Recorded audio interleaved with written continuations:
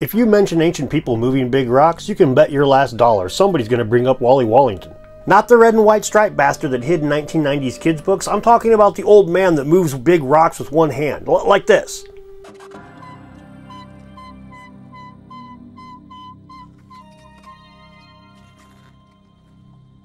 Now, frequently skeptics use this to prove that it would not be a big deal for the ancients to move big rocks. If Where's Waldo could do it, why not them? Well, Wally is using a controlled environment. Compare that to Machu Picchu. It's not nearly as easy to move a rock with one hand when you're up a mountain in the jungle. A little bit different. And everybody in this conversation realizes that, but debunkers can get overzealous. So much so that